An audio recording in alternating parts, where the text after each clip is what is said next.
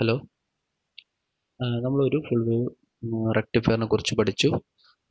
അതിൻ്റെ പേരാണ് centre ടാപ്പ്ഡ് full wave rectifier. അടുത്ത ഒരു ടൈപ്പ് ഓഫ് ഫുൾ വേവ് റെക്ടിഫയറിൻ്റെ പേരാണ് ബ്രിഡ്ജ് റെക്ടിഫയർ അല്ലെങ്കിൽ ഫുൾ വേവ് ബ്രിഡ്ജ് റെക്ടിഫയർ എന്ന് പറയും. ഓക്കെ, അടുത്ത ഒരു ടൈപ്പ് ഓഫ് റെക്ടിഫയർ ആണ് ഇതെന്ന് പറയുന്നത്. ഓക്കെ, അപ്പോൾ ഈ ബ്രിഡ്ജ് റെക്ടിഫയർ നമ്മൾ ഫുൾ വേവ് റെക്ടിഫയറിൽ രണ്ടാമത്തെയാണ് പഠിക്കുന്നത്. Centre ടാപ്പ്ഡ് full wave റെക്ടിഫയറും bridge റെക്ടിഫയറും. Okay, അപ്പോൾ നമ്മൾ എന്തെങ്കിലും ഒരു അഡ്വാൻറ്റേജ് ഉണ്ടായതുകൊണ്ടാണല്ലോ നമ്മൾ ഈ ബ്രിഡ്ജ് റെക്ടിഫയർ എന്ന സാധനം ഡിസൈൻ ചെയ്തത്. അതായത് സെൻറ്റർ ടാപ്പ്ഡ് റെക്ടിഫയറിനേക്കാളും ഒരു അഡ്വാൻറ്റേജ് ഉണ്ടാകണമല്ലോ, അല്ലെങ്കിൽ എന്തെങ്കിലും ഒരു മാറ്റം വേണമല്ലോ. അങ്ങനെയാണ് നമ്മൾ ബ്രിഡ്ജ് റെക്ടിഫയർ എന്ന കൺസെപ്റ്റ് നമ്മൾ ഉണ്ടാക്കിയെടുത്തത്. ഓക്കെ, അപ്പോൾ എന്തോ ഒരു അഡ്വാൻറ്റേജ് ഉണ്ട് അല്ലെങ്കിൽ ഡിസഡ്വാൻറ്റേജ് ഉണ്ട്. ഓക്കെ, സെൻറ്റർ ടാപ്പ്ഡ് റെക്ടിഫയറിനെ അപേക്ഷിച്ചിട്ട്. അപ്പോൾ നമ്മൾ ഫുൾ വേവ് റെക്ടിഫയറിൻ്റെ മെയിൻ ആയിട്ടുള്ളത് എന്തായിരുന്നു? നമ്മൾ എന്താ പറഞ്ഞിരുന്നത്? ഇറ്റ് ഗീവ്സ് ഔട്ട്പുട്ട് എപ്പോൾ both half cycle of the input. അതായത് ഇൻപുട്ട് പോസിറ്റീവ് ആണെങ്കിലും നെഗറ്റീവ് ആണെങ്കിലും നമുക്ക് ഔട്ട്പുട്ടിൽ നമുക്ക് വോൾട്ടേജോ കറണ്ടോ കിട്ടും. അതാണല്ലോ ഫുൾ വേവ് റെക്ടിഫയർ. ഓക്കെ, അപ്പോൾ it is A type of full wave rectifier. It ആലോ യൂണിഡയറക്ഷണൽ കറണ്ട് ഫ്ലോ. ശരി തന്നെയല്ലേ? Full wave rectifiers current flow എപ്പോഴും ഉണ്ടാവും. എൻ്റയർ ഇൻപുട്ട് സൈക്കിളിലും നമ്മൾ ഒരേ ഡയറക്ഷനിലുള്ള കറണ്ട് ഫ്ലോ ഉണ്ടാകും. അതായത് ഇങ്ങനത്തെ ഒരു കറണ്ട് ഫ്ലോ ഉണ്ടാവും. ഓക്കെ, ഇതിൽ 4 ഡയോഡുകളാണുള്ളത്. നമ്മൾ സെൻറ്റർ ടാപ്പ്ഡ് റെക്ടിഫയറിൽ എത്ര ഡയോഡ് ഉണ്ടായിരുന്നു? 2 ഡയോഡ് ഉണ്ടായിരുന്നു. ഇതിൽ 4 ഡയോഡ് ഉണ്ട്. Positive half cycle of the ഇൻപുട്ടിൽ 2 ഡയോഡ് കണ്ടക്ട് ചെയ്യും.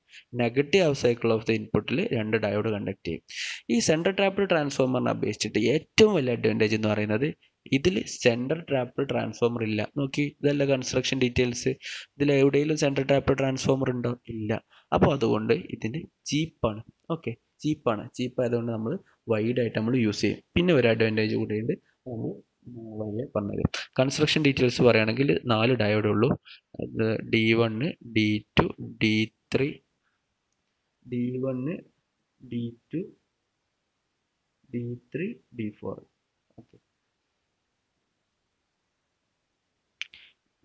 ഓക്കെ, ഇനി ഇതിൻ്റെ വർക്കിങ്ങിലേക്ക് കിടക്കാണ്. പെട്ടെന്ന് കഴിയും working. D1, D2, D3. Okay, നമ്മൾ പോസിറ്റീവ് ഹൗസ് നമ്മൾ ഇതിൻ്റെ കണക്ഷൻ എങ്ങനെ ചെയ്തതെന്ന് വെച്ചാൽ, നമ്മൾ ഇൻപുട്ട് കണക്ട് ചെയ്തത് എയും ഡിയിലും ആണെങ്കിൽ നമ്മൾ ഔട്ട്പുട്ട് എടുക്കുന്നത് ബാക്കിയുള്ള ആദ്യം നമ്മൾ ഇത് വെച്ചിട്ട് ഈ ഡയോഡ് വെച്ചിട്ടൊരു ഇങ്ങനെ ഒരു ചതുരം രൂപത്തിൽ ഫോം ചെയ്യും. ഓക്കെ, ഇൻപുട്ട് എവിടെയാണോ കൊടുത്തത് ആ പോയിന്റിന് ബാക്കി കഴിഞ്ഞാൽ ആ ചതുരത്തിലെ കോർണേഴ്സ് ഇല്ലേ, ഈ പോയിന്റുകളിലാണ് നമ്മൾ ഔട്ട്പുട്ട് കൊടുക്കുന്നത്. നമ്മൾ സപ്പോസ് നമ്മൾ ഇൻപുട്ടിൻ്റെ positive half cycle of the ഇൻപുട്ടിൽ എന്താണ് നടക്കുന്നത് നോക്കുക. ഇതാണല്ലോ positive half cycle of the input. Positive half cycle of the input വരുമ്പോൾ ഇത് പോസിറ്റീവ് ആയിരിക്കൂലേ? അപ്പോൾ ഇവിടെ എന്താണ് പോസിറ്റീവ്, ഇവിടെ എന്താണ് നെഗറ്റീവ്. ഈ പോസിറ്റീവ് അല്ല ഇവിടെ വരിക. അപ്പോൾ എ എന്ന് പറഞ്ഞ പോയിന്റ് പോസിറ്റീവ്, ഡി എന്ന് പറഞ്ഞ പോയിന്റ് നെഗറ്റീവ്. ഓക്കെ, ഒന്ന് ആലോചിച്ചു, ഇവിടെ പോസിറ്റീവ് ആകുമ്പോൾ ഈ D4 എന്തായിരിക്കും? Reverse bias ആയിരിക്കൂലേ? അപ്പോൾ ഇതെന്തായിരിക്കും? ഒരു ഓപ്പൺ സർക്യൂട്ട് ഉണ്ടായിരിക്കും. ഓക്കെ, അപ്പോൾ ഇതോ എ എന്ന് പറഞ്ഞ പോയിന്റോ ഇത് ഫോർവേഡ് ബയസ് ആയിരിക്കും അല്ലേ? ഒന്ന് ആലോചിച്ച് നോക്കുക.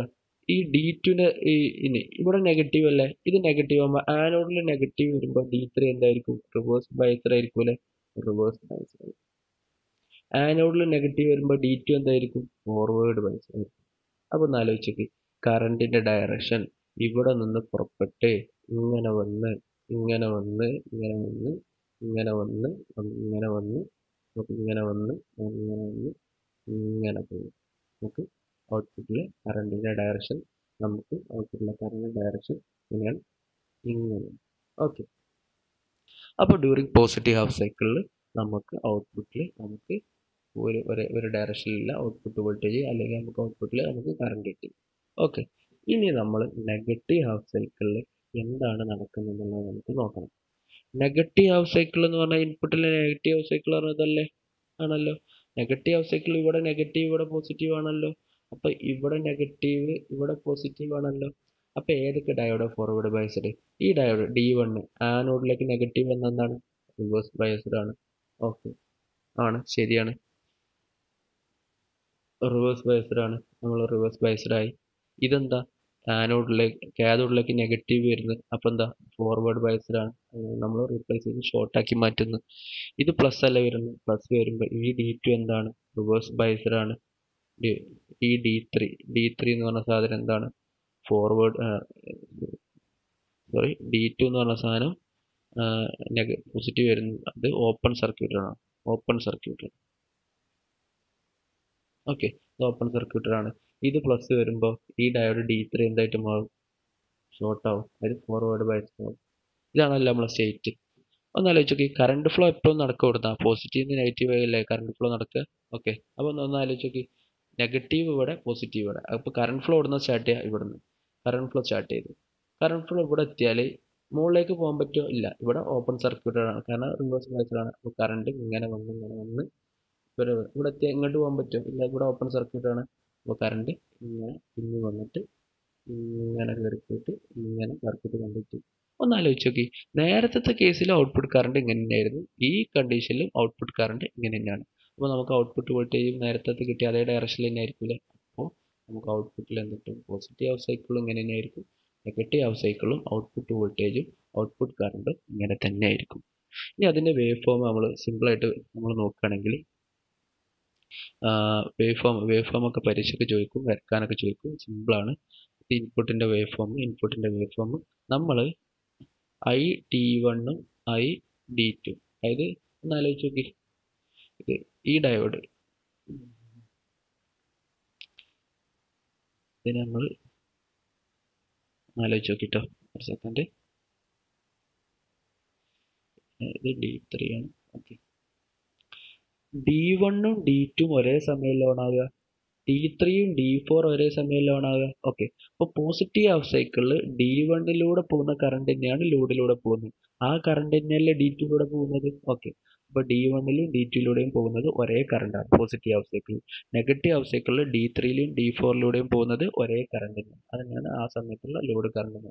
അപ്പോൾ ഒന്ന് ആലോചിച്ച് നോക്കുക, നമ്മൾ പോസിറ്റീവ് ഹാഫ് സൈക്കിളിൽ D1ഉം D2 ആണ് ഓൺ ആയത് അല്ലേ. അപ്പോൾ D1ഉം D2 ആണ്. അപ്പോൾ നമുക്ക് ഇൻപുട്ട് അതേപോലെ നമുക്ക് ഇൻപുട്ട് കിട്ടുന്നത്. നെഗറ്റീവ് ഹാഫ് സൈക്കിളിൽ ആ ഡയോഡ് ഓൺ ആണോ, അല്ല. ആ സമയത്ത് ഏതൊക്കെ ഡയോഡ് ഓൺ ആണ്, ഡയോഡ് D3യും ഡയോഡ് D4. അപ്പോൾ അതിലൂടെയുള്ള current I_D3 D4. Positive half cycle ആ ഡയോഡിലൂടെ കറണ്ട് ഉണ്ടോ, ഇല്ല. നെഗറ്റീവ് ഹാഫ് സൈക്കിൾ ആ ഡയോഡിലൂടെ കറണ്ട് ഉണ്ട്. അതുകൊണ്ടാണ് D3 D4 ഓൺ എന്ന് പറയുന്നത്. പിന്നെ positive half cycle of the ഇൻപുട്ടിൽ D3 D4 ഓൺ ആണോ, അല്ല, ഓഫ് ആണ്. നെഗറ്റീവ് ഹാഫ് സൈക്കിളിൽ D3 D4 ഓൺ ആണ്. ഓക്കെ, പോസിറ്റീവ് ഹാഫ് സൈക്കിളിൽ D1 D2 ഓൺ ആവും. അപ്പോൾ D1 D2ലൂടെയുള്ള ID1 ID2 എന്ന കറണ്ട് ഫ്ലോ ചെയ്യും. അത് രണ്ടും സെയിം തന്നെയാണ്. ID1 = ID2 ആണ്, കാരണം ഒരേ കറണ്ട് തന്നെയല്ലേ പോകുന്നത്. അപ്പോൾ ഇനി ഉള്ളത് നമുക്ക് ഔട്ട്പുട്ടിൽ കിട്ടുന്ന വോൾട്ടേജ് ആണ്. നമുക്ക് ഔട്ട്പുട്ടിലെ നമുക്ക് ഇത് ഔട്ട്പുട്ട് കറണ്ട് ആട്ടോ.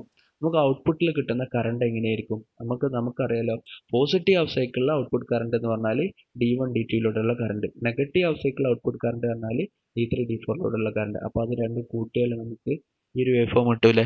ഇതാണ് നമ്മൾ ഔട്ട്പുട്ടിലെ കറണ്ട്. ഇത് നമുക്ക് റെക്ടിഫയർ ഔട്ട്പുട്ട് അല്ലേ.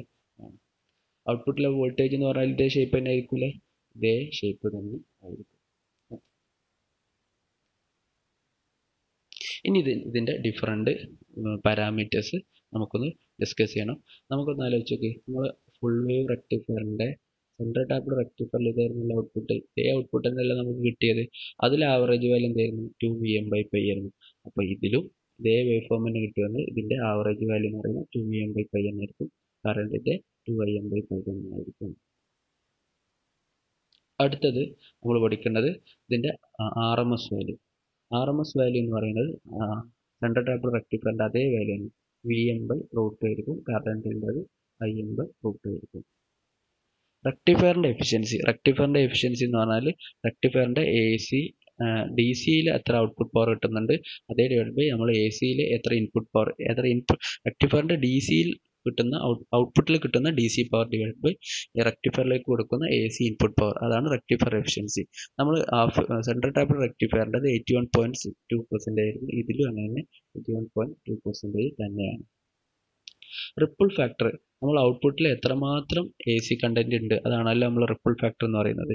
ഇതിൻ്റെ റിപ്പിൾ ഫാക്ടർ എന്ന് പറഞ്ഞാലും പോയിന്റ് നമ്മൾ സെൻട്രൽ ടാപ്പ് റെക്ടിഫയറിൻ്റെ കണ്ട പോലെ 0.4821, അതായത് ഹാഫ് വേവ് റെക്ടിഫയറിൻ്റെ പോലെ 1.21%, 1.21 അല്ല, ഇത് 0.482 ആണ്, അത് കുറവാണ്. സെൻട്രൽ ടാപ്പ് റെക്ടിഫയറിൻ്റെ അതേ വാല്യൂ തന്നെയാണ് ഇതിലും വരുന്നത്. പീക്ക് ഇൻവേഴ്സ് വോൾട്ടേജ്, ഇതാണ് ഈ ഒരു വാല്യൂവിലെ വ്യത്യാസം കൊണ്ടാണ് നമ്മൾ ഡയോഡ് പീക്ക് ഇൻവേഴ്സ് നമ്മൾ സെൻട്രൽ ടാപ്പ് റെക്ടിഫയറിനേക്കാളും നമ്മൾ മെയിനായിട്ട് ബ്രിഡ്ജ് റെക്ടിഫയർ ഉപയോഗിക്കാനുള്ള വൺ ഓഫ് ദ അഡ്വാൻറ്റേജ് ഇതാണ്. ഒന്ന് നമ്മൾ പറഞ്ഞു ചീപ്പാണ് ബ്രിഡ്ജ് റെക്ടിഫയർ എന്ന് പറഞ്ഞു. ഓക്കെ, അതെങ്ങനെയാണ് വരുന്നത് വെച്ചാൽ പീക്ക് ഇൻവേഴ്സ് വോൾട്ടേജ് എന്ന് പറഞ്ഞാൽ എന്താ, ഞാൻ നേരത്തെ പറഞ്ഞു, മാക്സിമം റിവേഴ്സ് വോൾട്ടേജ് ഒരു ഡയോഡിന് അക്രോസ് ആയിട്ട് വരുന്നത്. അതായത് ഒരു ഡയോഡ് കണ്ടക്ട് ചെയ്യാത്ത അവസരത്തിൽ എത്രമാത്രം മാക്സിമം വോൾട്ടേജ് ആ ഡയോഡിന് അക്രോസ് ആയിട്ട് വരുന്നത്, അതിനെയാണ് നമ്മൾ എന്ത് പറയുന്നത്, പീക്ക് ഇൻവേഴ്സ് വോൾട്ടേജ് എന്ന് പറയുന്നത്. ഓക്കെ, അപ്പോൾ നെഗറ്റീവ് ഹാഫ് സൈക്കിളിൽ നമ്മൾ നോക്കുകയാണ്. നെഗറ്റീവ് ഹാഫ് സൈക്കിളിലെല്ലാം നമ്മൾ നോക്കുക. നെഗറ്റീവ് ഹാഫ് സൈക്കിൾ ഇത് ഏതാണ്, ഇത് നെഗറ്റീവ്. ഓക്കെ, ഇത് പോസിറ്റീവ്. ഇതാണല്ലോ V0 എന്ന് പറയുന്ന സാധനം. ഓക്കെ, നെഗറ്റീവ് ഹാഫ് സൈക്കിളിൽ ഈ ഡയോഡും ഓപ്പൺ സർക്യൂട്ട് ആണ്, ഈ ഡയോഡ് ഓപ്പൺ സർക്യൂട്ടഡ് ആണ്, ഈ ഡയോഡും ഓപ്പൺ സർക്യൂട്ടഡ് ആണ് അല്ലേ. ഡയോഡിന് അക്രോസ് ആയിട്ടുള്ള വോൾട്ടേജിന് ഞാൻ VD2 എന്ന് എടുത്തിട്ട് ഈ ഡയോഡിന് അക്രോസ് ആയിട്ടുള്ള വോൾട്ടേജിനെ ഞാൻ VD1 എന്ന് എടുത്തു. ഞാനിനി ഈ ഒരു ലൂപ്പിൽ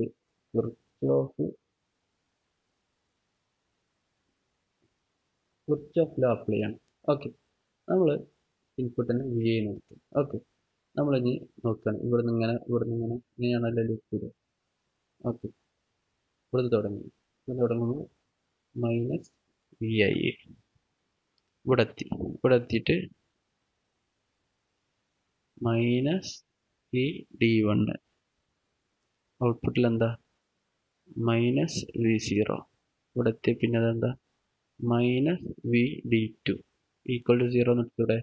ഒന്ന് ആലോചിച്ച് നോക്കുക, VD1 പ്ലസ് VD2 എന്ന് പറയുന്നത് നമുക്ക് എന്ത് കിട്ടും, -VI പ്ലസ് V0 എന്ന് കിട്ടും.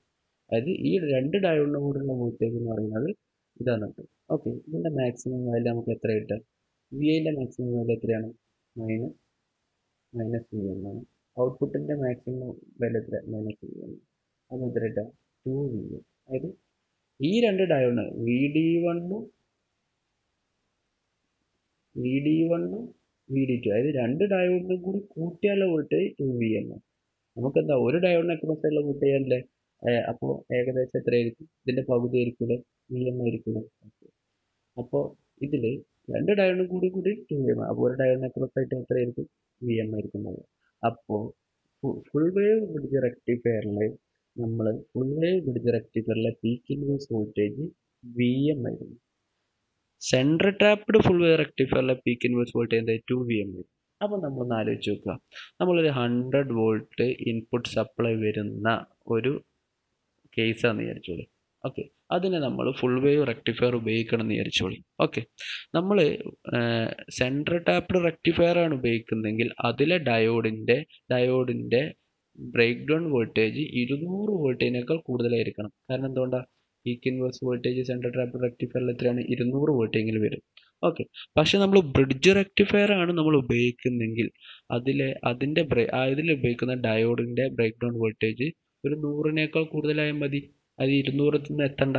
കാരണം എന്താ, അതിലുള്ള ഡയോഡിന് അക്രോസ് ആയിട്ട് മാക്സിമം വരുന്ന എത്ര വോൾട്ടേജാ, 100 വോൾട്ടേജ് വരുന്നുള്ളൂ.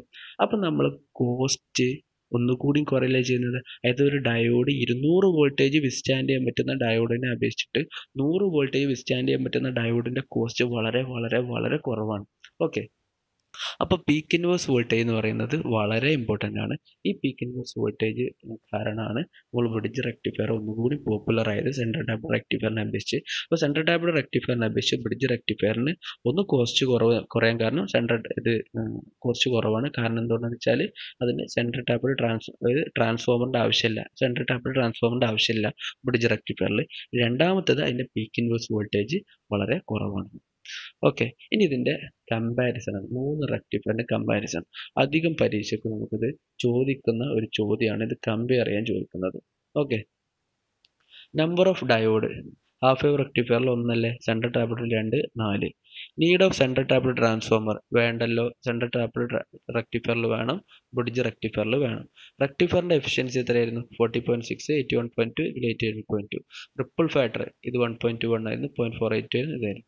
റിപ്പിൾ ഓർ ഔട്ട്പുട്ട് ഫ്രീക്വൻസി, അതായത് റിപ്പിൾ ഔട്ട്പുട്ടിന് ഫ്രീക്വൻസി എന്ന് പറയുന്നത് നമുക്ക് റെക്ടിഫയറിൻ്റെ ഔട്ട്പുട്ട് എന്ന് പറഞ്ഞാൽ എന്തായാലും ഇങ്ങനെ വേവ് ഫോം ഇങ്ങനെ, അതായത് ഇതേ ഈ ഒരു വേവ് ഫോം ഇതല്ല ഒരു വേവ് ഫോം എന്ന് പറയുന്നത്.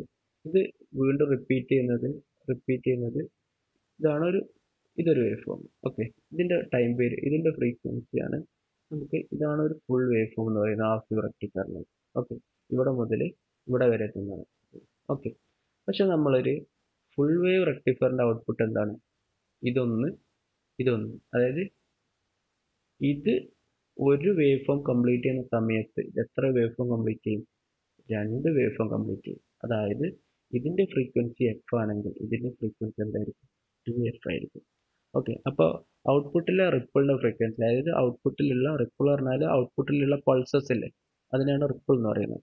ഓക്കെ, ഔട്ട്പുട്ടിലെ റിപ്പിളിൻ്റെ ഫ്രീക്വൻസി എഫ് എം ആണ്, ഇതിൽ എന്താണ് 2fm ആണ്, ഇതിൽ 2fm. കാരണം എന്താ, രണ്ടിൽ നമുക്ക് ഇങ്ങനെ കിട്ടുന്നത്. ഹാഫ് വേവ് റെക്ടിഫയർ നമുക്ക് എന്തായാലും ഇവിടെ കിട്ടി, പിന്നെ 0 ആണ്, പിന്നെയാണ് പൊന്തുന്നുള്ളൂ. അപ്പോൾ ഇതിൻ്റെ ഒരു വേവ് ഫോം എന്ന് പറഞ്ഞാൽ ഇതാണ് ഒരു വേവ് ഫോം. ഇതിൻ്റെ ഒരു വേവ് ഫോം പറഞ്ഞാൽ ഇത് മാത്രമേ ഉള്ളൂ. ഓക്കെ, അപ്പോൾ ഈ ഒരു വേവ് ഫോം ഒന്ന് കംപ്ലീറ്റ് ആവുന്ന സമയം കൊണ്ട് ഇത് എത്രണ്ണം കംപ്ലീറ്റ് ചെയ്യും? 2 കംപ്ലീറ്റ് ചെയ്യും. അപ്പോൾ അതിൻ്റെ ഫ്രീക്വൻസി ഡബിൾ ആണ്. പീക്ക് ഇൻവേഴ്സ് വോൾട്ടേജ് ഇതിൽ VM ആണ്, സെൻട്രൽ ടാപ്പിൽ 2Vm ആണ്, ബ്രിഡ്ജ് റെക്ടിഫയറിൽ VM ആണ്. RMS വാല്യൂ നമ്മൾ കണ്ടിട്ടുണ്ടായിരുന്നു, ആവറേജ് വാല്യൂ. ഈ ഒരു കമ്പാരിസൺ വളരെ ഇമ്പോർട്ടൻ്റ് ആണ്, പരീക്ഷ എക്സാമിനേഷൻ പോയിന്റ് ഓഫ് വ്യൂവിൽ വളരെ വളരെ ഇമ്പോർട്ടൻ്റ് ആണ്. Okay, thank you.